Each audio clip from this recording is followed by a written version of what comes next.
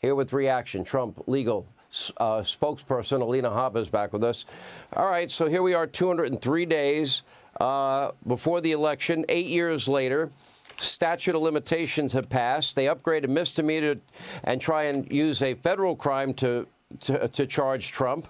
Your reaction to all of it? I think there's a couple facts that the American people need to know. You mentioned that Cy Vance didn't bring this case because he knew it was a loser case. The statute of limitations had run, and it was based on the now debunked former attorney, Michael Cohen. So what ends up happening, Sean? Let's talk about a key part of history here. President Trump announced that he was running for office again. And sure enough, D.A. Bragg indicts. You just played D.A. Bragg's video footage, much like Miss James, who you and I have spoken many times about, who are these Soros-backed, politically motivated people who come out and say, I know Trump well, I'm going to do it again. I did the Trump case, I did that case. Listen, Judge Merchan, Sean, the judge that's hearing this, did the Allen Weisselberg case, put him in jail, not once, twice. You know who else Judge Merchan's having? Steve Bannon. He has Steve Bannon's case. This is no coincidence, and the American people need to know, and for the next 6 weeks, I assure you, I will be loud and clear about what is going on here. This is political.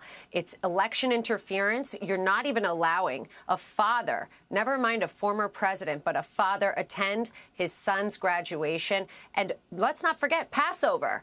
Okay? Observant Jews have a right to go and pray to who they want and observe Passover. And this judge would not allow it, not for any of the attorneys. And there are observant Jewish attorneys on the Trump team and as well on the DA team. It's just a sad state of affairs for the American people. I can assure you of that. Well, I mean, I've said I don't believe the president can get a fair trial in New York, D.C., Fulton County, Georgia. I just don't believe it's possible. And if Democrats and these radical prosecutors have their way, all these trials would take place, and he'd be in a courtroom the entire 203 days leading up to the election. That's the America we're going to live in? Yeah, that is. And meanwhile, Hunter Biden hasn't seen a courtroom other than for when his plea agreement fell through because the judge read the fine print and saw that he was going to get immunity.